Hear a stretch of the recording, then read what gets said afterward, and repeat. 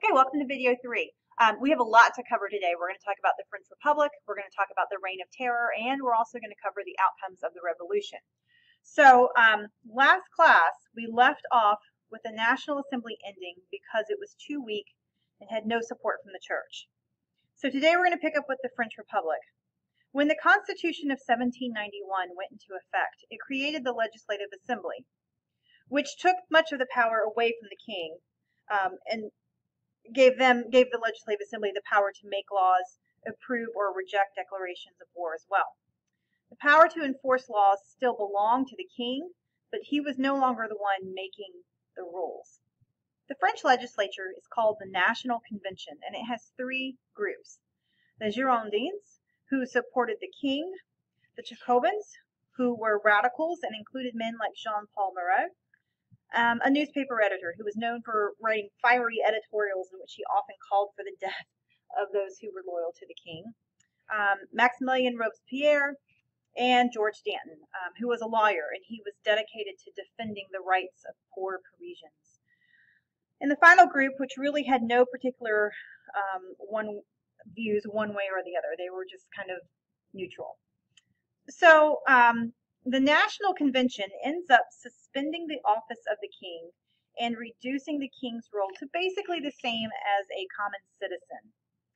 The National Convention is now led by the Jacobins, which is the radical group, and they put King Louis XVI on trial for plotting against the security of France, and they found the king guilty of treason, and they sentenced him to death.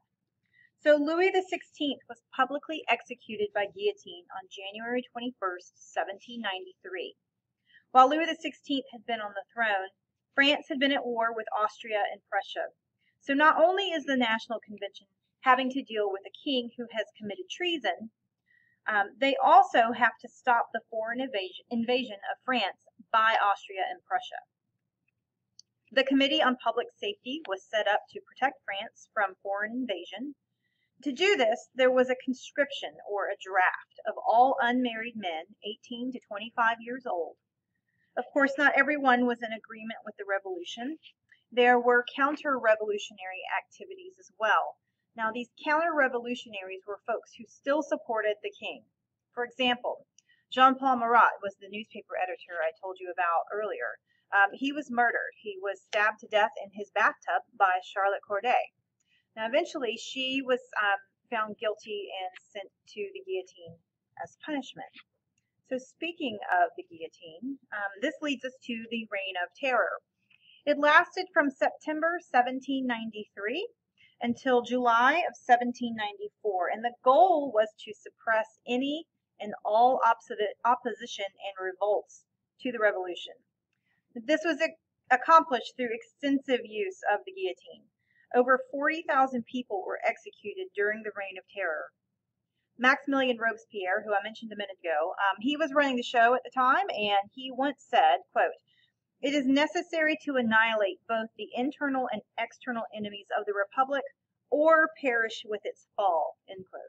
So he's basically saying that anyone who is a threat to France, either from within or outside, needs to be eliminated. Now, the folks that Robespierre feared the most were his fellow radicals that challenged and questioned his leadership. Many of these people were sentenced to death, with the reason being that they were less radical than Robespierre. So remember when I mentioned George Danton a moment ago, the lawyer who defended the poor? Even he was put to death, and as he was on the scaffold right before his execution, he said, "Don't forget to show off my head to the people. It's well worth seeing." So I guess he was kind of having a little bit of a sense of humor about that. I don't know that I would have, but that's what he is said to have said. So really, no one was safe during this Reign of Terror. Some of the other victims, other than Louis XVI and George Danton, include Marie Antoinette. So the Queen of France was also had death by guillotine.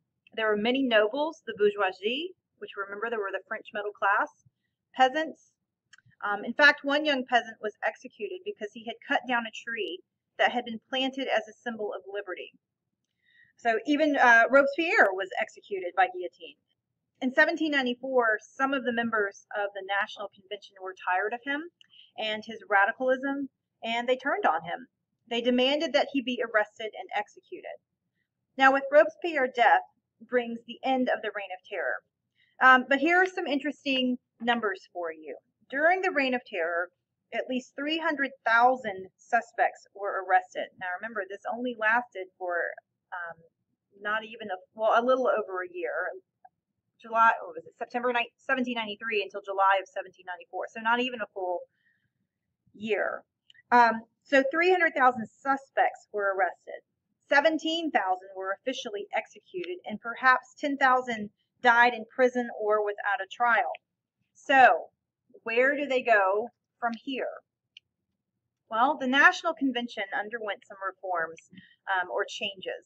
So remember that the Committee of Public Safety, they were responsible for the Reign of Terror, but they also got rid of the Catholic Church, and they were looking for quote-unquote virtuous citizens.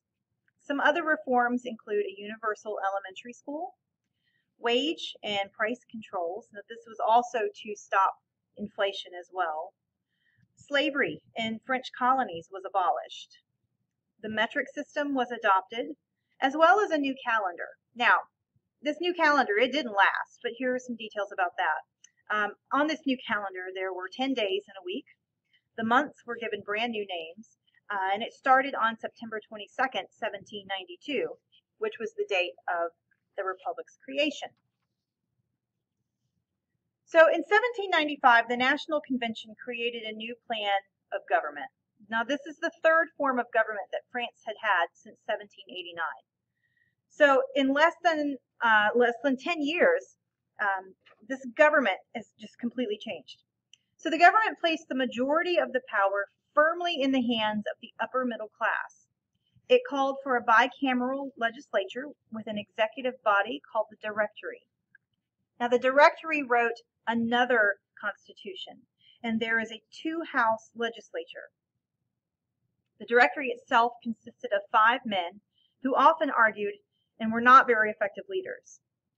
Eventually, the Directory becomes just as unpopular as the old regime, and this is going to pave the way for a military dictatorship to take over France. Okay, so 4 things you need to be able to identify as the outcome of the French Revolution.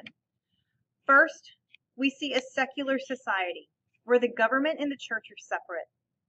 Second, we see the end of absolutism and the divine right of kings. Next, we see a massive swell in nationalism, which is pride in one's country. Think like Napoleon, okay? He was super proud to be French. And the final outcome is the democratic ideas that are reflected through writings like the Declaration of Rights of Man and Citizen. So, next class is going to be all about this guy, Napoleon. We're going to talk all about him and find out what happens when he comes in and takes control over France. I'll see you then.